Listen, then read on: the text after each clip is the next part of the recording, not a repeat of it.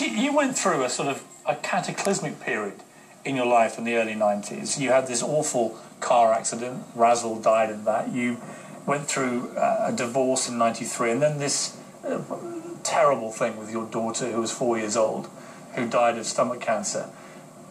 Collectively, when you look back at that period in your life, was that the moment for you?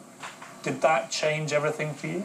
Well, I mean, you know, as a father, you know, you want to be there to protect your children and do whatever you can to keep them safe. And with something like, you know, with cancer, you're just really helpless. You know, there's nothing you can do about it. There's nothing.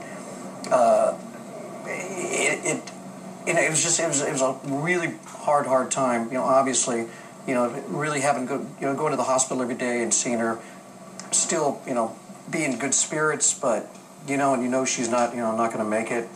And you knew that, did you? Yeah, well, the doctors really, from the beginning, they said it was, you know, it was a bit dodgy whether she would ever survive this. She had 12 operations, something like that, and we had some hope at some point, but it just didn't work out.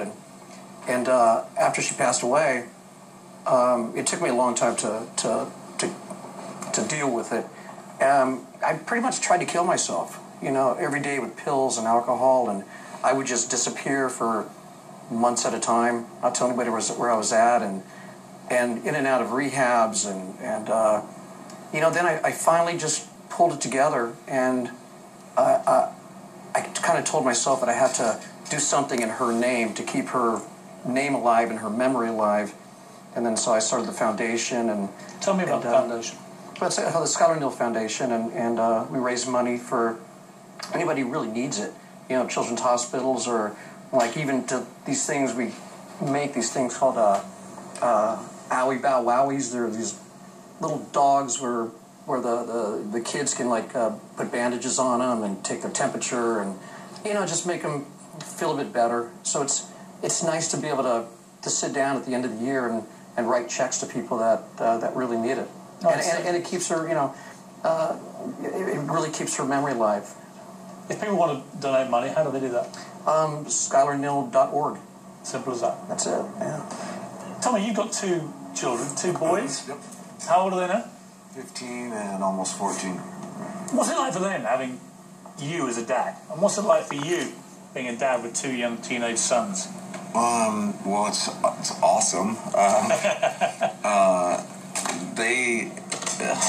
It's amazing, man. You know, they're at the age now where it's getting really fun. You know, they like to come out on tour, which is interesting. Yeah, now how do you deal with that? Well, it's interesting because, you know, when they want to stay longer, and they're like, Dad, did you ask Mom if we could stay longer? And they want to stay longer. Okay.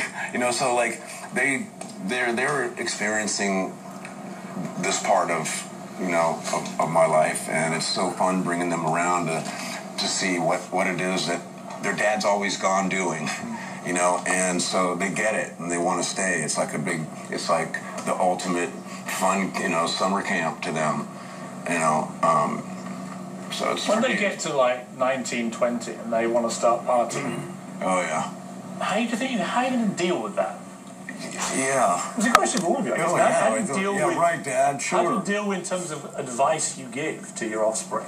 You've got 4 kids, right? Have you? Yeah. Have you thought about this? And have you got to the stage where you have to do that? I have a 20-year-old, I have a 17-year-old, 16-year-old, and a 10-year-old. So the age gap is pretty wide. So they're watching this, and they've watched their dads, and they're all like, bloody hell. And they're like, I want a better reaction. Then what do you say?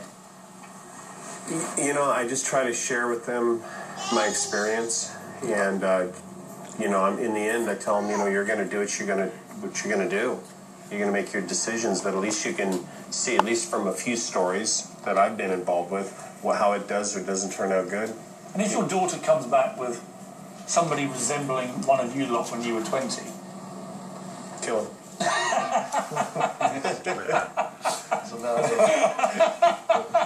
Simple as that. No mucking around. Just out the back. I don't have a daughter, but I've rehearsed a speech for that. It would be like, you know, the guy comes to the door and you're sitting there and you go, listen, buddy, anything you do to my daughter, I'm going to do to you. Ouch. You know, I've got 3 sons. Anything. I've got 3 sons. But last week, my wife gave birth to a girl for the first time, and I was thinking exactly. I felt murderous towards her first boyfriend already. She was a day old. I could feel this murderous thing rising inside me. Coming up, Motley Crue's women and the surprising answer to this question: if I could strand you on a desert island tomorrow, who's the woman you take?